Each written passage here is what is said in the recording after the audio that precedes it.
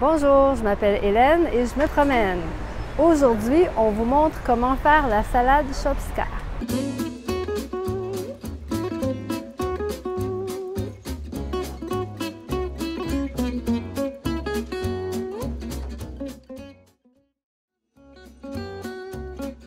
Les Bulgares adorent la salade et la salade la plus célèbre en Bulgarie, c'est la shopska. Alors, je vous donne ma recette de salade shopska. Les ingrédients de base pour une bonne shopska, c'est le concombre et la tomate. Ça prend aussi du piment ou du poivron. Moi, je préfère le piment rouge. On peut mettre du piment vert et aussi on peut mettre un peu de persil dessus. L'ingrédient le plus important pour la shopska, c'est le fromage Cyréné. Si vous n'en avez pas, un bon feta crémeux, ça peut faire l'affaire. Maintenant qu'on a acheté tous les ingrédients, c'est le temps de préparer la salade shopska. Donc, voici les ingrédients.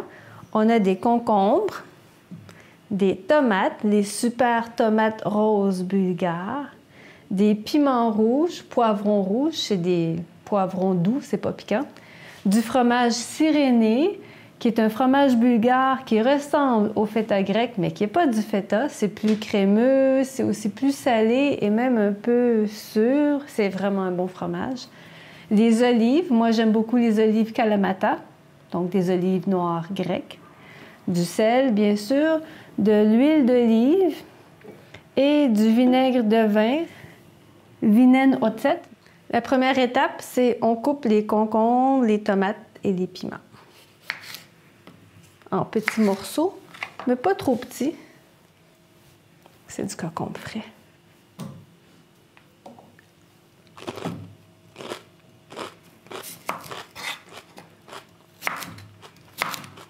C'est pas une grande cuisinière, hein?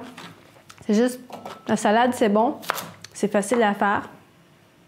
Donc, même si vous n'êtes pas bon cuisinier, c'est pas grave.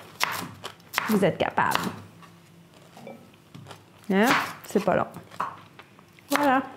Donc, 2 concombres. Ça, c'est un détail important. Les tomates en Bulgarie, c'est les meilleures tomates qu'on a mangées. Et on a voyagé, on a habité au Mexique. Le Mexique, c'est le pays d'où la tomate vient. Il y a des bonnes tomates au Mexique, mais les meilleures, c'est en Bulgarie.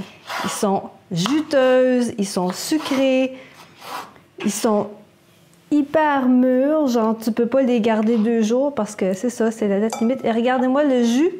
Et le jus, c'est ça qui fait la vinaigrette.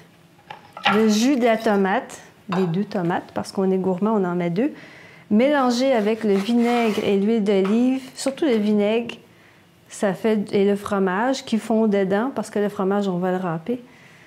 Ça fait une vinaigrette fantastique. Check ça. Même elle qui est un peu moins mûre, c'est tout juteux. Regardez-moi ça, le jus qui coule. C'est pour ça qu'on aime autant la salade shopska. On tripe sur la shopska.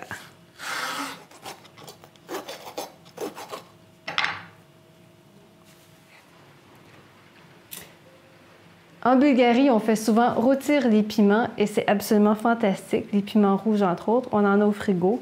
C'est bon dans la salade aussi, mais les piments rouges, ici, ils sont tellement bons, tellement sucrés que je veux les piments frais. C'est croustillant, c'est délicieux.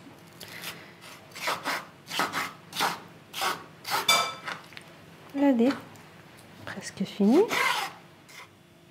Maintenant que les légumes sont prêts, il reste à faire la vinaigrette. Au restaurant, c'est pas une vinaigrette. Sur la table, vous avez de l'huile et du vinaigre et du sel et vous mettez ce que vous voulez. À la maison, on va faire une petite émulsion avec l'huile et le vinaigre. Nous, on utilise de l'huile d'olive, mais traditionnellement, ici, c'est de l'huile de tournesol. Mais j'aime beaucoup l'huile d'olive, mais celle-ci, elle est grecque.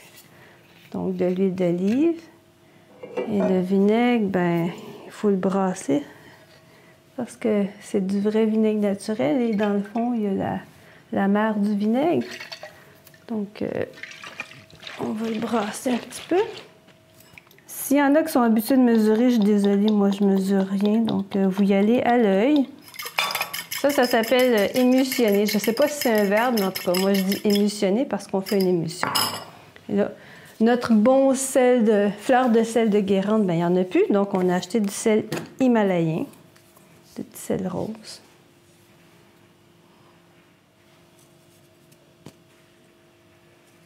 Donc, on rebrasse.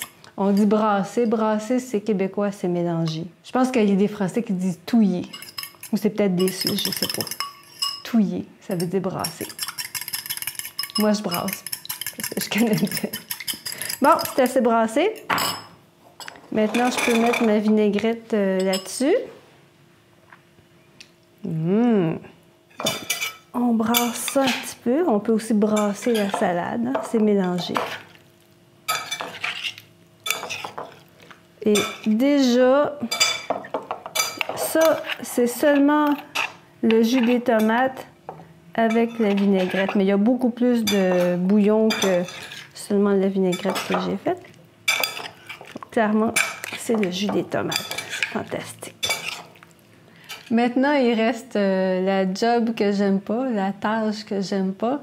Râper le fromage. Je suis pas capable de râper du fromage. C'est une catastrophe. Donc, je vais faire semblant de râper et je vais demander à Daniel de finir la job. Donc, je prends mon beau gros bloc de séréné. Ça, c'est du séréné de vache et de brebis. Donc, c'est un mélange de lait de vache et de brebis. C'est vraiment notre préféré. Oups, je suis pas experte, hein, la râpe était à l'envers. Donc, c'est vraiment pas ma job préférée. Mais il est intéressant, le séréné, parce que la croûte, comme vous voyez, c'est dur, ça se tient, mais à l'intérieur, c'est tout mou. Donc, c'est vraiment... Et il y a la forme du sac dans lequel il a été... Wow!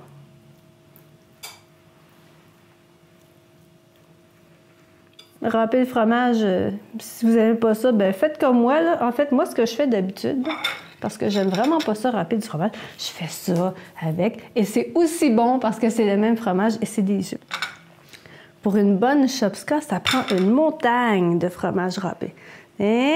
Pas besoin de râpe, tiens, le fromage. Donc, c'est presque fini. Il manque la cerise sur le sundae, l'olive sur la salade. Au restaurant, ils mettent une olive sur la salade.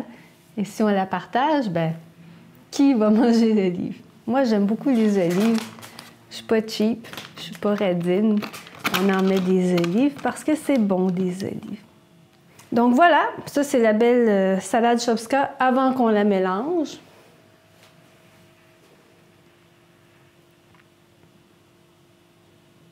Donc moi, je voudrais la mélanger pour vous montrer la vue d'ensemble une fois que c'est mélangé, mais on peut aussi se servir et mélanger dans son propre bol. Donc, si on mélange, le fromage va se mélanger avec le reste. Il va devenir tout mou. Donc voilà, on voit tous les ingrédients. J'espère que vous avez faim. Moi, en tout cas, j'ai faim. Donc, on voit les tomates, les piments rouges, les concombres, les olives, le fromage séréné et la vinaigrette qui est huile d'olive, vinaigre de vin et sel. Et c'est tout. Et avec des bons ingrédients, avec les superbes ingrédients qu'on a ici en Bulgarie, c'est un de mes plats préférés sur la planète. En Bulgarie, la salade est souvent accompagnée de rakia. La rakia, c'est un alcool fort bulgare qui peut être à base de raisins ou d'autres fruits. C'est assez fort, j'aime pas trop. Moi, je préfère avec du vin rouge. Donc, on a ici, par exemple, un très bon vin bio, fait avec des cépages bulgares, le mavroud et le rubin. Il est super bon, il coûte à peine 10 leva, donc moins de 10 $. Un vin bio, super bon. Donc, c'est notre souper normal, un verre de vin rouge avec une bonne shopska maison. Bon appétit! Voilà, c'est tout pour aujourd'hui. Dans la prochaine vidéo, on change de pays. Je vous emmène chez nous, au Canada. C'est pas le fun d'arranger des légumes avec la caméra, là. C'est un petit peu gênant parce que ma technique habituelle est moins élégante. Puis là, j'essaye de faire ça plus élégant. C'est pas bien beau, hein? D'habitude, il n'y a personne qui me regarde faire. Là, le monde, il mange, puis ils disent « Ah, c'est donc bien bon! » Ben, c'est ça. Il faut pas regarder.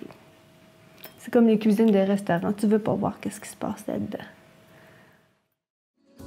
Vous avez aimé ma vidéo? Cliquez sur j'aime et abonnez-vous. Vous pouvez aussi aller sur helenesepromène.com pour voir plus de matériel pour apprendre le français. Il y a la transcription, la traduction anglaise, une version audio lente et même un petit quiz. À bientôt!